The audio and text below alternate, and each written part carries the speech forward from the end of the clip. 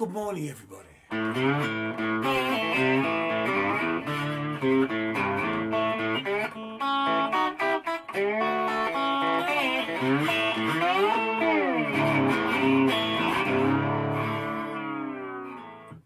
Yeah, good morning.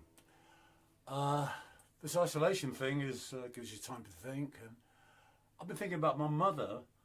It was Mother's Day here in the UK last weekend, so my mother, God rest her soul, been gone now over 20 years, but I was thinking about her and about growing up in North Manchester in the 50s, and my mother had a particularly strange trait. I'm an only child, you may have guessed, but a lot of us were of that period. Most of my friends were only children. But anyway, my mother had this quirk where on every photograph, I don't have that many, but I've got a few and I've printed a few off, but whenever there's a photograph of me, be it school, gig, you know, blah, blah, blah, she'd put a blue cross, a biro cross on me somewhere, on my face, whatever, just so that people, I guess, going through her head, this would be so people would know it was me. I mean, it's a ridiculous notion, but for example, here's a very early photograph of me and my mother outside my auntie's house in Yorkshire, and I don't really can see.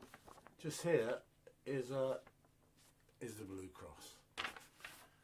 And then moving on, this is a Manchester, North Manchester Fun Fair in the 50s. Must have been great. I was a bit too young, but I think this is a photograph from the local paper, and you've probably seen this on Facebook. I don't know if you can see that. There's me on the right hand side. Look at this guy, Colin Blythe.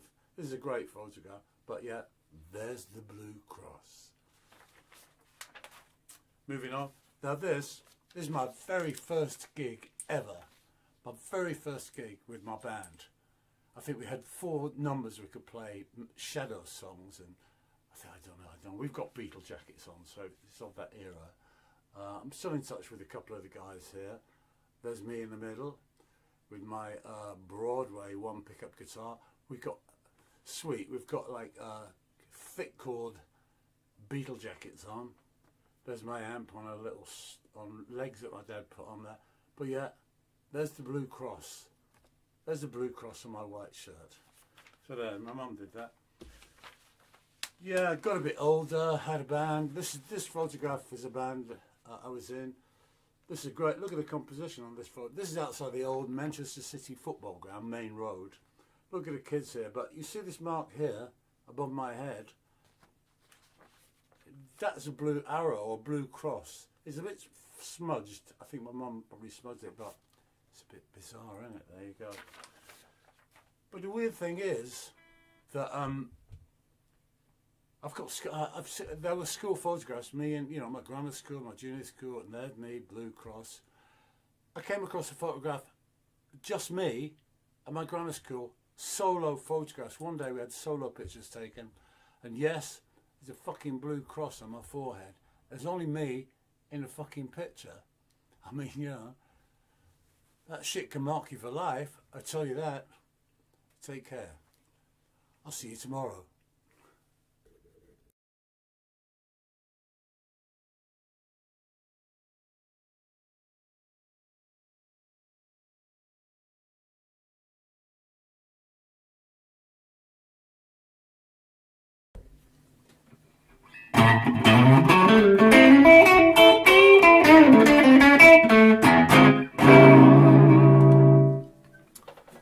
Hi, blog number 2. I'm trying to keep these kind of fun and light-hearted, but it's been another beautiful day here. Isolation day. We went out early, took the dog for a walk on the beach, right the way around about. It's beautiful, not a soul in sight. And then I took Louise up the Durlocks. That was a bit tricky because it's a very steep hill. Anyway, here we are. What should I talk about? Yeah, The Who. I've got many stories of my time with The Who, but a lot of which I probably shouldn't share with you, or maybe I will, who knows. John Entwistle, the Ox. We got on like a house on fire, John and I, and So many stories I could tell you. But anyway, I'll tell you this one. So we're on stage, 4 hours every night. Giving it large. Bill Kirbishley, the Who's manager, lovable rogue in the wings. Go on, Boltz. Smash it, smash it. I'm giving it large, you know.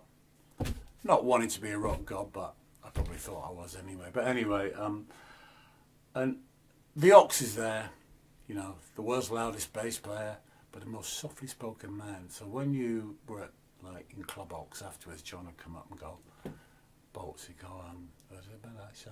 And I go, pardon? He go, did you put it out? I go, sorry? He go, did you have that? I go, yeah. He go, did you? I said, no, I don't know what you said in the first place. Anyway, so there we are, giving it large. One night, deep South America, 90,000 people in there, big star screens either side there. So the audience, no matter where they are, little ants up there, could see everything going on. I'm giving it extra large, you know, we're really going for it. I've got the big red quiff and stuff, you know, but as the lights came on, because it was high August and hot, every insect in the world flying, everything, flying stuff is flying around. So we're playing away, and whole way through this 4-hour set, 4 hours, the Ox is there looking at me, like that. And I'm going, yeah, what? You know, like, so every time I look at him, he's looking at me going. So this went on, I thought, what's up with him? You know, like, so carry on. After 4 hours, we come off stage, and as we're walking back to the dressing room, I come up to the Ox and I say, what was up with you? What was all that? He said, did you not see it? I said, see what? He said, the first number, the biggest moth, pink moth, big pink moth like that, must have been like 9 inches across, landed on your quiff. I had that much hairspray in there.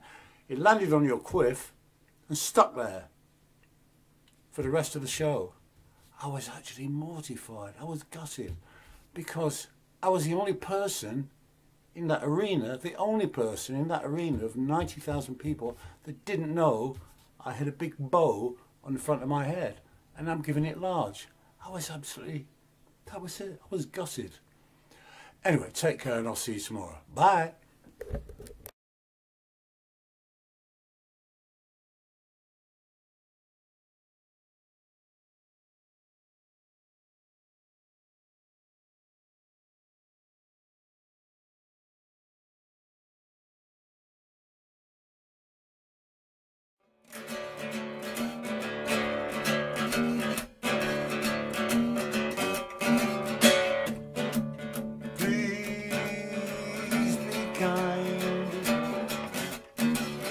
In soul and mind, you're looking good, really super fine, but I still got a moth in my wallet.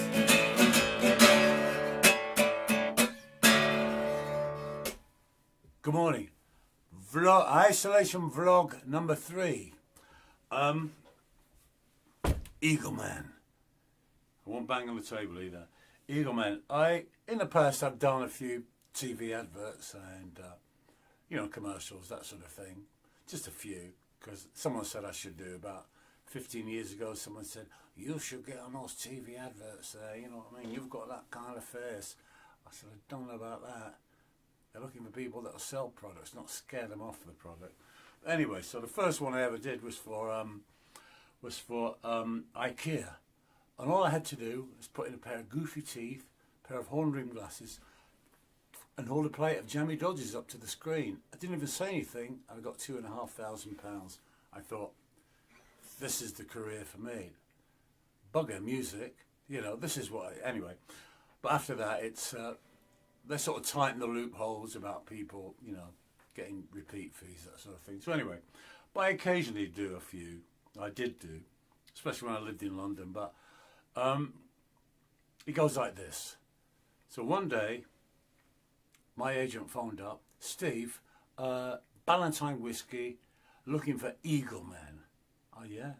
What's that? He said, Eagle Man. They're looking for someone, you know, Ballantine whiskey, they're looking for someone with a bit of a beak, you know, that they can morph on the computer, like, with feathers on, and make into Eagle Man.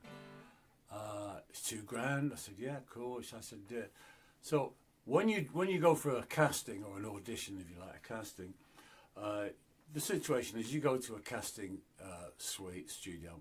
So anyway, I said to her, is there a dress code? Because sometimes there is. She said, no, just go as yourself. It's only head and shoulders. They'll morph you on the computer, put feathers on. I thought I quite like the sound of this. So I got the tube to Oxford Circus. There's a casting studio there. So I went up there, and as I say, it goes like this. You go in, you check in, you have to fill in the form, you know, then you sit in a waiting area with a few other freaks, and you kind of look around. And this particular day I'm looking around, I'm looking at you know, the people with beaks and stuff, and I thought, is this what my life's come to? Anyway, so what happens normally, you get called in, and then you go into another room, you know, a smallish room, and in there, usually it's like there's obviously a camera on a tripod in the middle of the room, cameraman. These people are all non-committal, and a casting director has got absolutely nothing to do with the finished product. He's just there to sort of sort out potential people, you know, that would be good for the advert, and maybe someone from the ad company or the production company, whatever. Excuse me. So this one particular day, Ballantine whiskey, Eagle Man. Steve, can you come in, please? So I go in the room, and to my surprise, the room's quite full. It's not a very big room.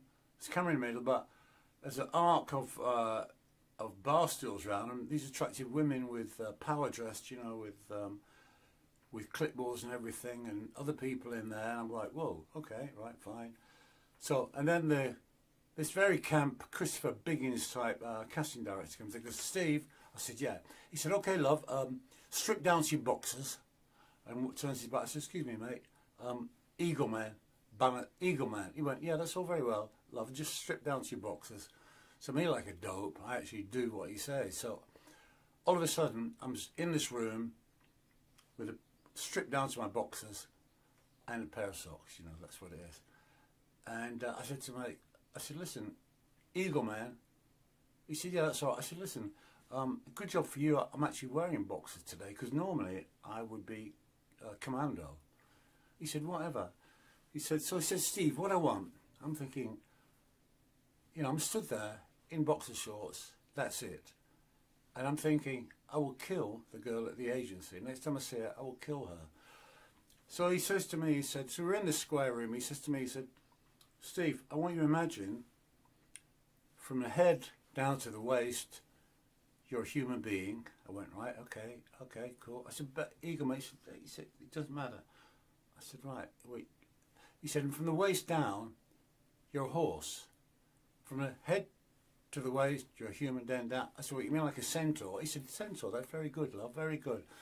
He said, I want you to imagine you're in a forest. Just imagine you're in a forest. So go over there in the corner of the room, and I want you to walk across the room. I want you to imagine like you come into a leafy glade. So he said, so as you get in the middle of the room, and I'm there, black socks, boxer shorts, that's it. Attractive women, all with clipboards looking at me. He said, as you get here, level with the camera, I want you to just be startled. Like you've been startled, you know, like oh, you've been startled. So what must have happened? He said, okay, camera and action.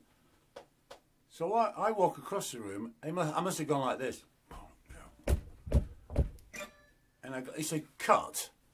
He comes up to me, he says, Steve, he says, you're too confrontational. I said, listen, mate, of course I'm confrontational. I'm stood here in my dirty boxer shorts. I've got a horse's cock hanging on the floor. I'm supposed to be Eagle Man. Of course I'm confrontational. I didn't get that job. But there you go. I thought I'd share that with you. Stay safe, and I love you. Bye.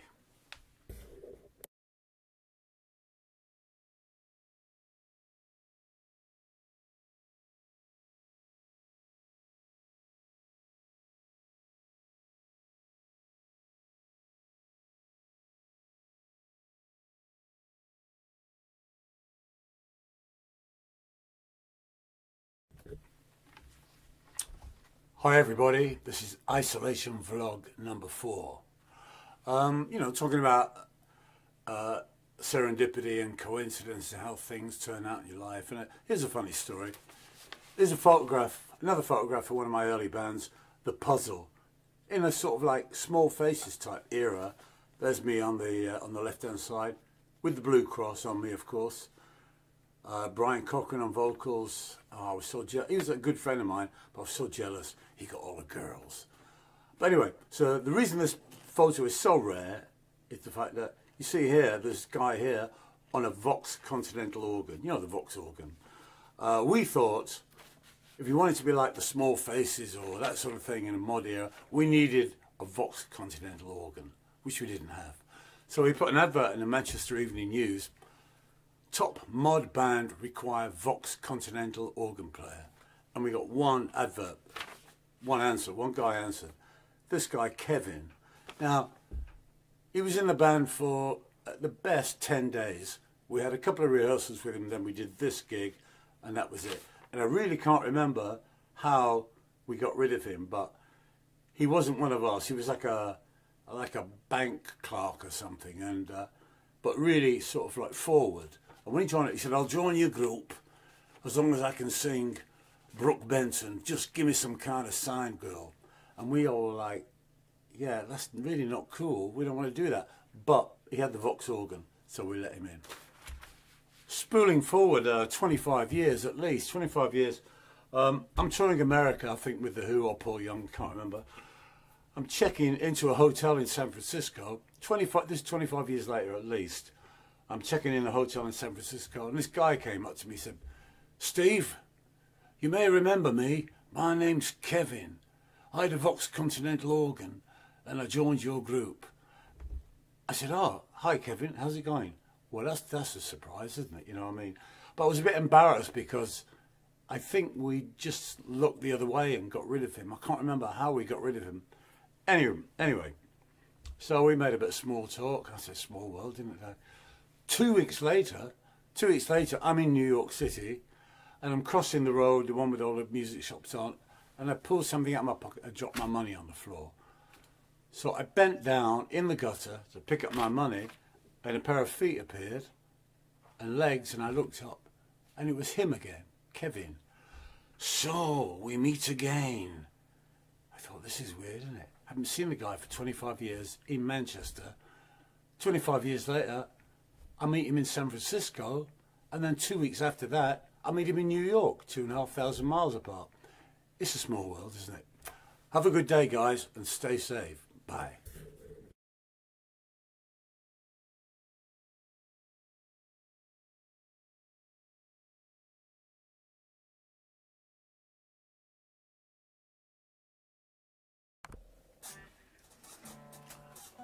Hi everybody, this is Isolation Vlog number 5.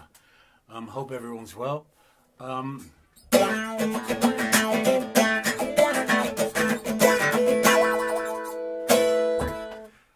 This is an acoustic guitar. I put it through a pedal like this. It's called a wah-wah pedal. I don't know why they call it that. I could have called it anything. But anyway, I was doing a gig. You know, when I do solo gigs, I see a lot of strange stuff and strange people come and say weird stuff to me. But anyway, I was playing the old Neptune in Whitstable last summer. It was particularly busy and very sloppy, and I'm playing away, and this guy came in, tall guy with a trench coat on and straggly hair. I think he'd been smoking Jazz Woodbines.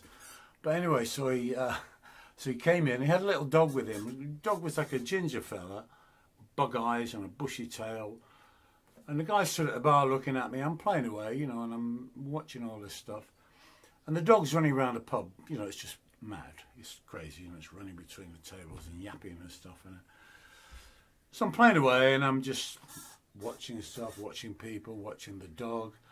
And I noticed that, I did notice that the dog, as crazy as it was, whenever I engage the wah-wah, which I do regularly, like occasionally and quite randomly,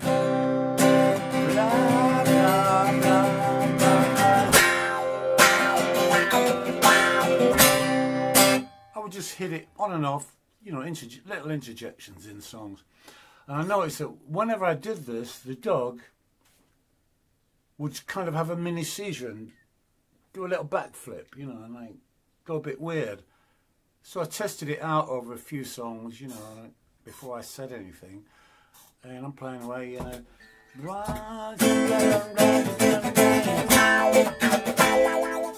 And yet, sure enough, every time I hit the wah-wah pedal, the dog had a mini seizure.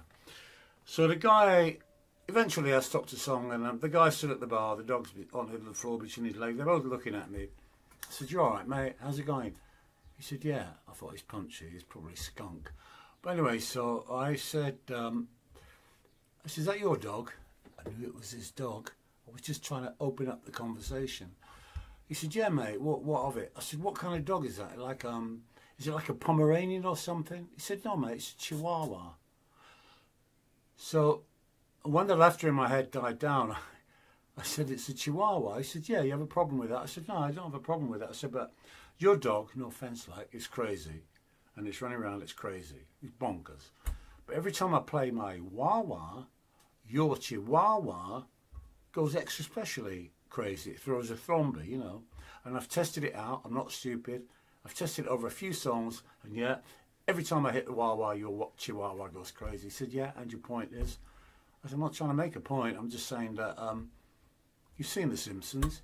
It's a dog. He doesn't know it's called a Chihuahua. He doesn't know it's a Chihuahua. It just like, you know." I said, "But every time I play the wah-wah, you know, that's what I've just said that." He said, "Yeah." He said, "You're nuts, mate." I said, "Yeah, well, that's as maybe, but watch out." Anyway, I feel I should play a song, and I will incorporate the wah-wah.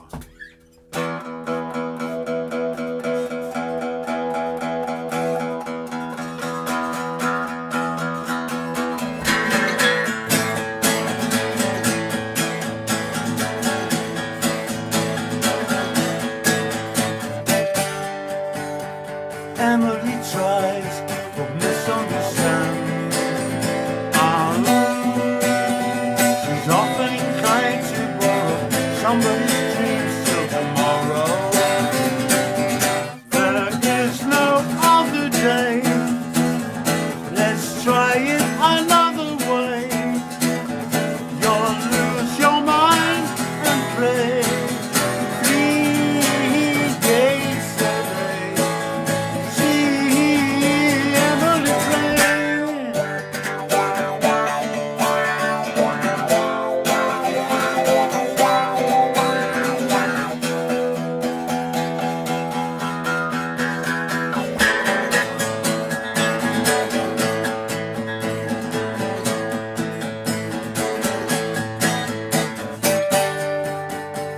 Soon after dark, Emily cried. Gazing through tears, hardly a sound till tomorrow. There is no other day. Let's try it another way. You'll lose your mind and play 3 days a day.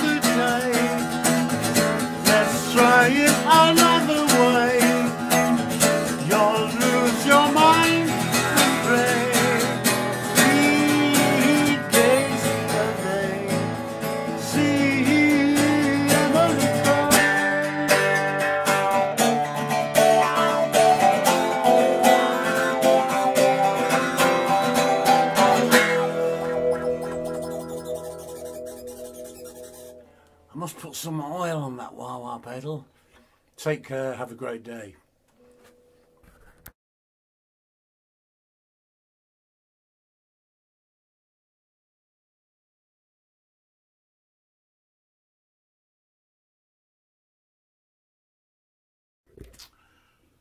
Hi everybody, Wamana Borneo here.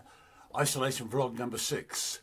I'm going ahead with this one, despite being strongly advised against it by my legal team. Anyway, I transcribed this story a while back. This concerns Atomic Rooster back in the day. Got a few drug references in it. Well, it's all about drugs as it happens.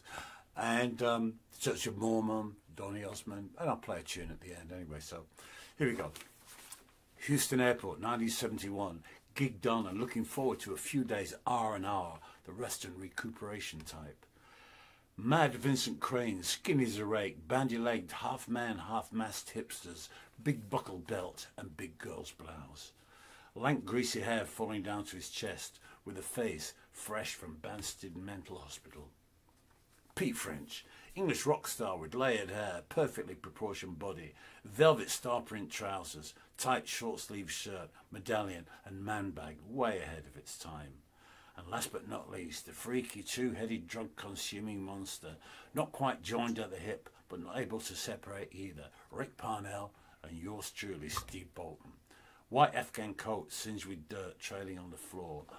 We watched the fat-arsed American freaks who in turn stared at us thinking the same.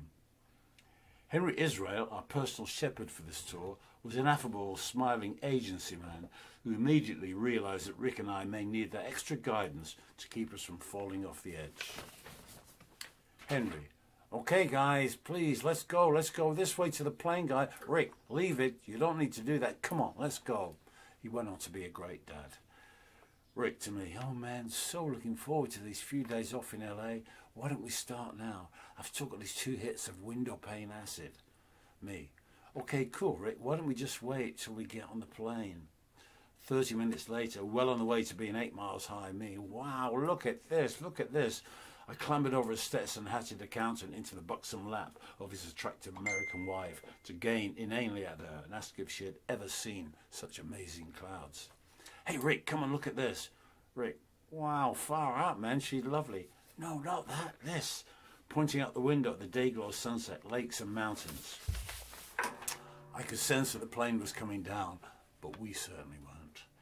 It was at this moment that Henry decided to intervene. Guys, can you please go back to your seats? We're nearly at Salt Lake City. Uh-huh, you what? Salt Lake City? You remember? We're doing a gig for the Mormons here. How? What? We can't. We don't have our equipment. It's okay, guys. They promised us there'll be equipment there for us to use. The most perfect air hostess glided up to us. Perfect hair, teeth, face, body. Are you gentlemen okay? You gentlemen are not okay, are you? I was feeling very okay as the plane landed on the tarmac with a thump. Gazing down the thousands of steps to get off the plane, the two-headed monster was suddenly experiencing some difficulty. Vincent had turned into that old hawk, stroke crow, stroke vulture type creature that he always reverted to when I was tripping. Bolton, what are you doing? He knew exactly what the two-headed monster was doing, but there was no stopping it now. At the bottom of the steps, crew-cut men with teeth. Hundreds and hundreds of teeth like bright white tombstones grinning at us. Henry herded us into a limo and we floated to our destination. The limo seemed to stop suddenly and we were hurled by the teeth into the middle of a two-ring circus, complete with red and white big top. The animals and clowns had arrived for the freak show. The equipment was ready and waiting for us, and Vincent cawed over to some hybrid Bon Tempi organ, poking it disgustingly with his claws. Pete French, rock god, ready, went straight to the mic stand, ready to rock. Rick slumped trying to make sense of why he's suddenly sitting behind Johnny Osmond's My First Drum Kit, gazing stupidly at the sticks, wondering, what the fuck are these? I was on my knees, a dribbling wreck, and strobing like fuck. examining the sawdust in infinite detail while catching my nose in the strings of what I was soon to find out was an unplayable guitar. It was at this point in the proceedings Rick and I looked at each other and heard the words that we didn't want to hear. Vincent counting the first song in, 1, 2, 3, and we realised that after 4 we'd have to do something. Rick shouted over to me, "Check this out," and threw one stick straight into the apex of the big top in complete and fabulous slow motion. We gawped as it twirled and spun in the air. It was beautiful. "That's nothing, watch this." My guitar was suddenly on an elastic strap and I threw it high into the air as Rick and I watched it dance and spin slowly to its descent. Things now got incredibly hazy. I was leaping and diving, spinning around. I was a psychedelic trapeze artist, shining in the spotlight created by row upon row of Mormon teeth grinning down on us. Rick and I were having the time of our lives when suddenly, bang, we were led out of the ring, being chastised like naughty chimps and pushed back into the limo. No teeth were on display now, and we had clearly done something very wrong. But what? The two-headed monster looked at itself and said, "I think that went rather well, don't you?" He agreed. Years later, I did some work with Donny Osmond, and at one point Donny said to me, he said, "Hey Boltz," he said, "Did you ever work with a band called Atomic Rooster?" I said, "Yeah." He said, "Ah, okay, yeah, I've heard stories. Just say no, kids."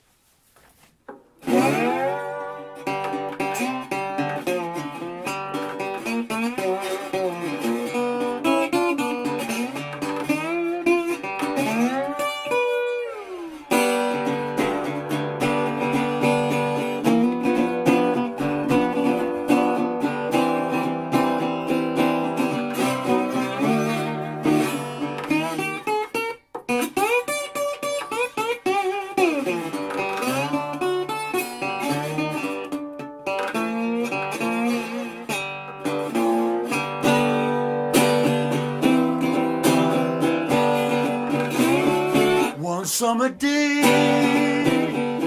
she went away. She's gone and left me. She's gone to stay. But now she's gone, I can't worry, 'cause I'm sitting on top of the world.